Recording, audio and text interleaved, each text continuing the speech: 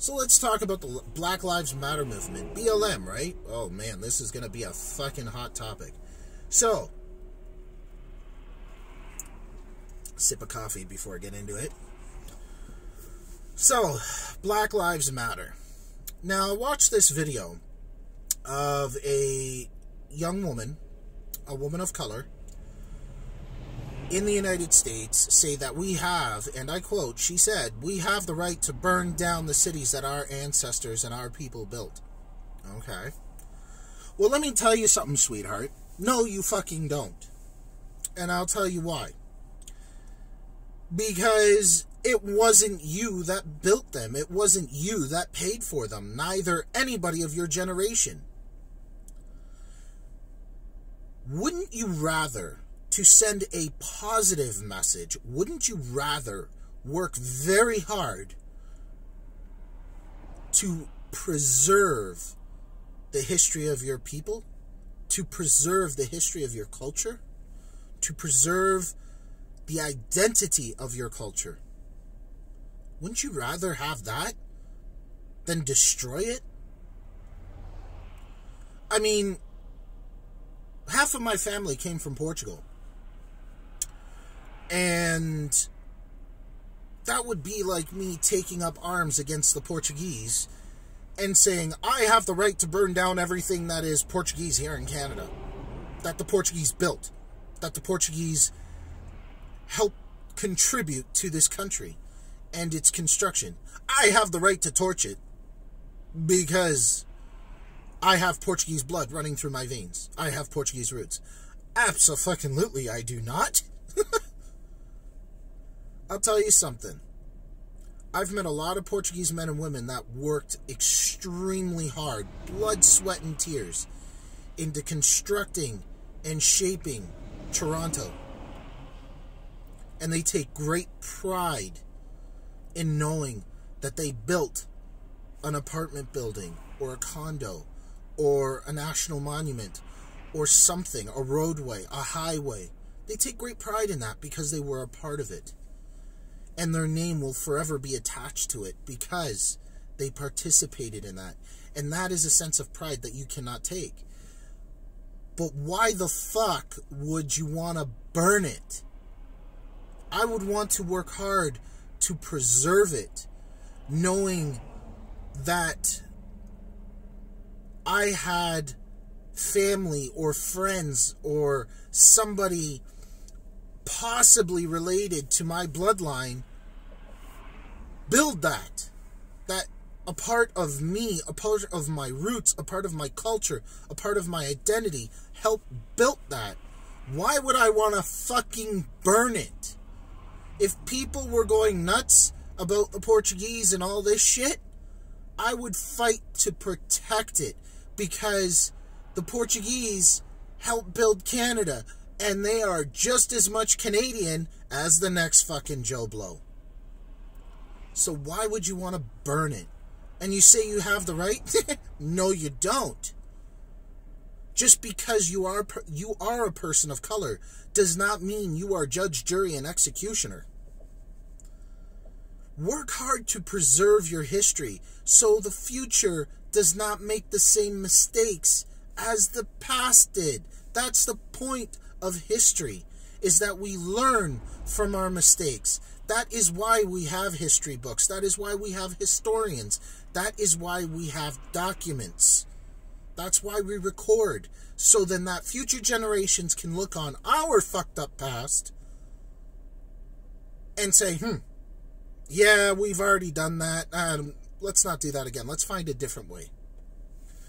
That's the point of history, so that future generations don't make the same mistake. There's a good old-fashioned saying where I came from.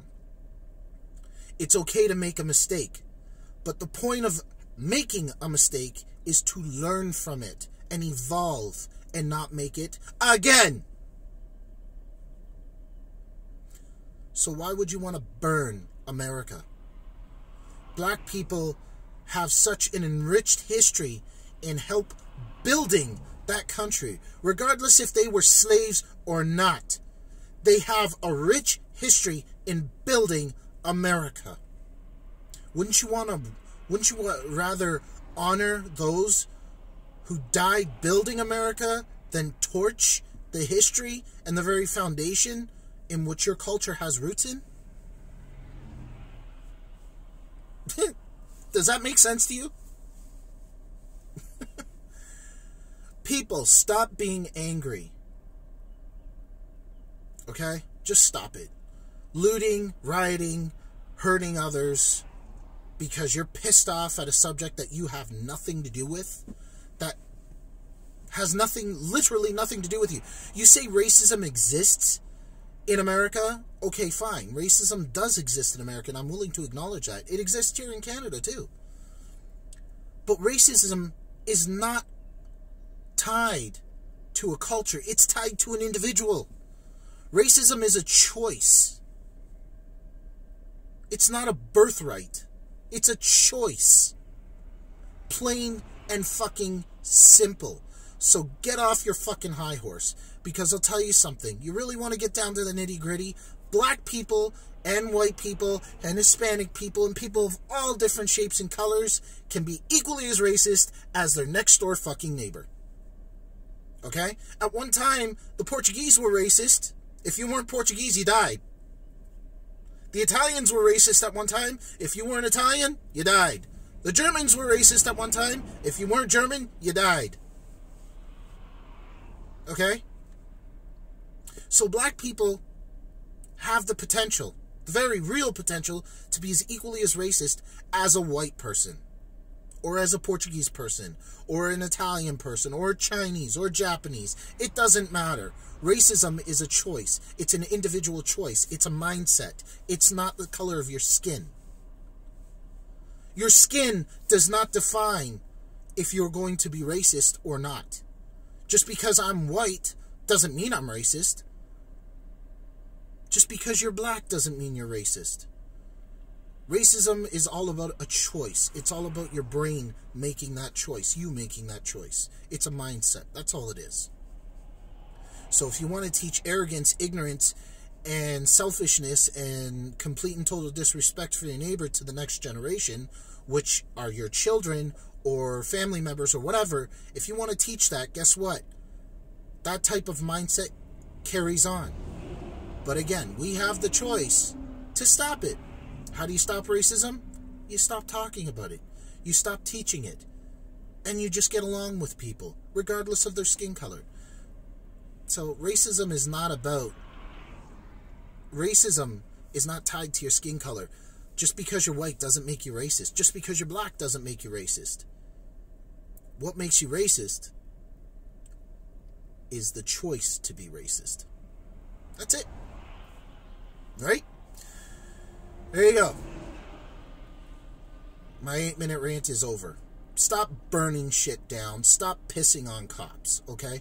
Oh, and let's just add this, okay? That George Floyd incident, that wasn't a police officer that made that choice. It was the individual who chose to kill George Floyd. I stand with police officers. I stand with cops, first-line responders, or front-line responders. I stand with them. Why? Because without cops, civilian life in the cities and suburbs and rural areas could not exist. It couldn't. Cities and towns and countries and provinces and states would tear themselves apart. And let me tell you something, all you anti-gunners that are so against cops right now and you're so liberal and this and that and blah, blah, blah, blah, blah. Okay, let me tell you something. If cops cease to exist, I know the very first fucking thing you would run for. You would run to get a fucking gun. A handgun, a rifle, a shotgun, a bazooka, it doesn't matter. You would run to get one. Why? Because you would want to protect your family. Because if somebody else threatened your family, you're going to need something to protect yourself with. And a fucking pogo stick is not going to do it. So, there it is. Stop burning America. Stop disrespecting cops. Okay, because let me tell you something. Cops are not racist. It's the individual behind the uniform that makes them racist, okay? They make the choice. That cop that killed George Floyd ceased being a cop the second that he chose to ignore George Floyd's for his health and safety. He ceased representing what that uniform stood for. Same with every other cop on the force across America and across Canada. The second that they make a choice to ignore the health and safety of others, the second that they choose to ignore their sworn oath, they cease being a cop right on the spot. So it's not the uniform. So stop blaming the uniform and start blaming the individual. Place the blame where it needs to be. Don't place the blame on the obvious or the easiest thing that you see. Just quit it.